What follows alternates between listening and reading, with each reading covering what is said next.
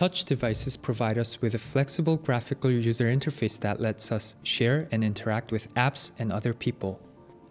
However, a graphical user interface needs our full visual attention.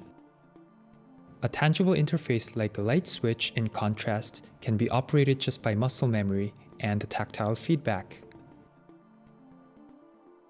Smarter objects can combine the tangible interfaces with the flexibility of graphical user interfaces using augmented reality image recognition.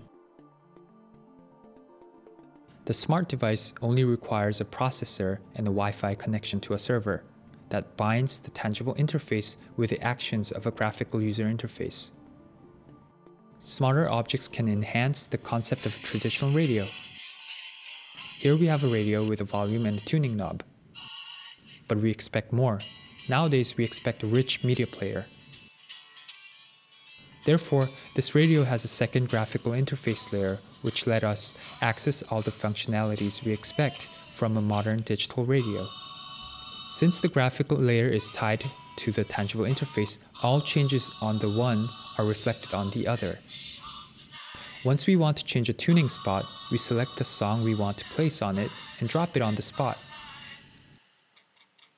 We have now reprogrammed the radio, and we can use our new selection with a tangible interface.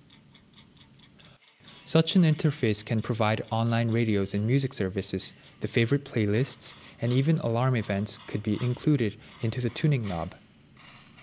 Once programmed, the device can be operated without a screen.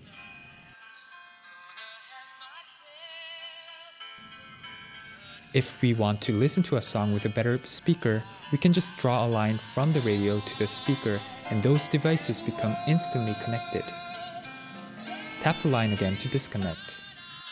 This separation of interactions into tangible and graphical interfaces is possible because graphical user interfaces are perfect for getting a better understanding for modifying the program systems, which is only a small part of the interaction. Once a system is programmed, a user wants to operate it.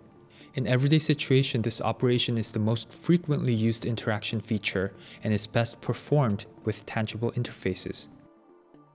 The concept can also be applied on a door opening system, whereby a virtual access system grants access to the door. Or enhancing a simple light switch, whereby light switch only triggers on and off, but the graphical user interface changes the light color. We envision that a virtual interaction layer supports all interfaces and interaction one can perform, with toys, within one's home, in the garden, or at work.